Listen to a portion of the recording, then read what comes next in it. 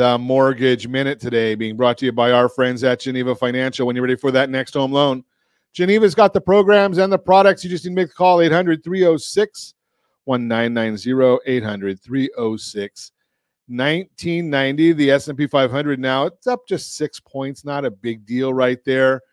We're looking at the 10-year Treasury, down 2 basis points. Again, not a big mover. Mortgage-backed securities are down 2 basis points. Again, not a real big issue right there. So nothing exciting in the markets this morning.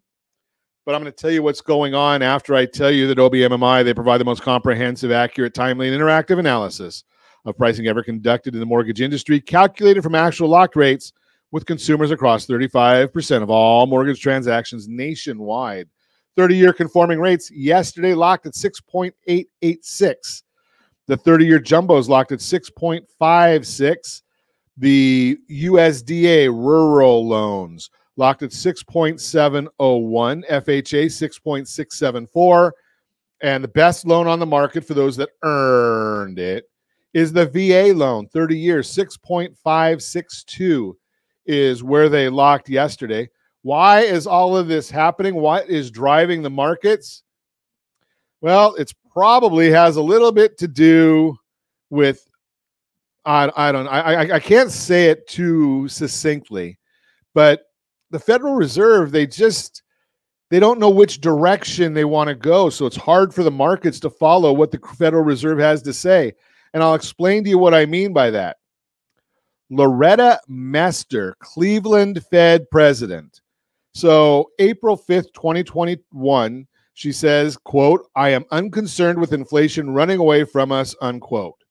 May 5th, 2021, quote, "I'm not worried about inflation getting out of control," unquote. May 6th, 2021, quote, The Fed needs inflation expectations and real inflation to rise," unquote. May 6th, I guess she likes talking a lot every day. "By the end of the year, I expect inflation to be between 3.5% and 4%. With a drop in 2022. I think that we're in 2022 right now, and I don't see it dropping. Maybe she had this a little bit wrong. It is what it is. But then yesterday, October 11th, 2022, depending on what day you're listening to us, Loretta Mester, quote, "We have not seen any progress on inflation, and so I think we need to bring interest rates up." Ooh. Ow! "Through this year and a little bit into next year," unquote. She went on to say, quote, "Monetary policy will need to become more restrictive in order to put inflation on a sustainable downward path," unquote. So what a difference a year makes. She had, when was she not correct? Right? Obviously last year, because we can look forward and say everything she predicted last year was wrong. Do we believe that this year she's correct? Now, I am going to share with you that we did get the producer price index. I like that report because it's on the producer level, which means it's more of a leading indicator than the consumer side. The Fed likes the consumer side. I'm just throwing you out there my opinion. Producer price index measures wholesale inflation rose 0.4% in September, 0.2 hotter than expected year over year.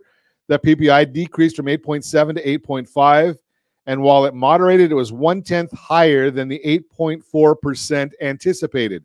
Core rate, again, takes out food and energy, rose by 0.3%, in line with expectations. Year over year, core rate decreased from 7.3 to 7.2, slightly lower than expectations. Bottom line, didn't see any meaningful decline in producer inflation, and that can translate to a worse report than expected tomorrow for the consumer inflation.